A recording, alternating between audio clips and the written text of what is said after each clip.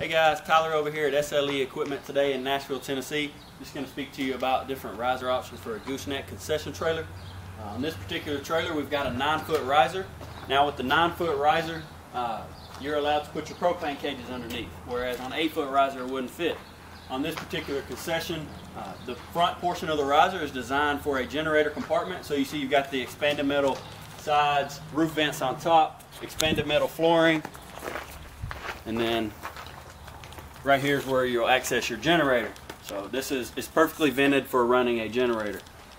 Underneath here, as I mentioned, you've got your propane cages, you've got the access panel or the access door for your landing gear. Everything's hooked up to that 12-volt battery there.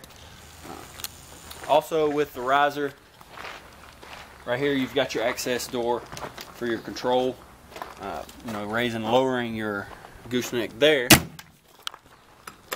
And then this customer requested the other half of the riser for storage. So water tanks, electrical panel, 12-volt batteries, water pumps, things like that. So you can really design these risers however you would like, the most efficient way for your concession trailer and your needs.